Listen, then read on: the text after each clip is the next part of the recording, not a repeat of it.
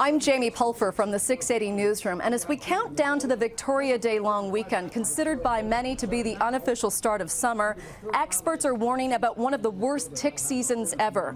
There's concern about something called Powassan Virus. It's carried by ticks, considered to be worse than Lyme disease. It causes inflammation in the brain, similar to West Nile virus. It attacks the central nervous system, often within minutes of a bite, causing vomiting, fever, headaches, seizure, memory loss, and there is no cure.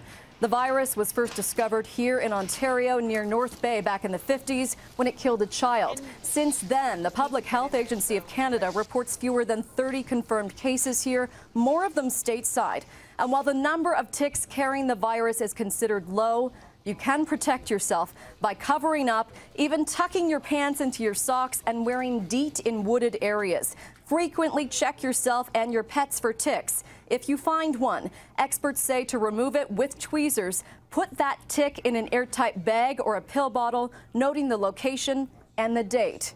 For 680 News, I'm Jaime Pulfer.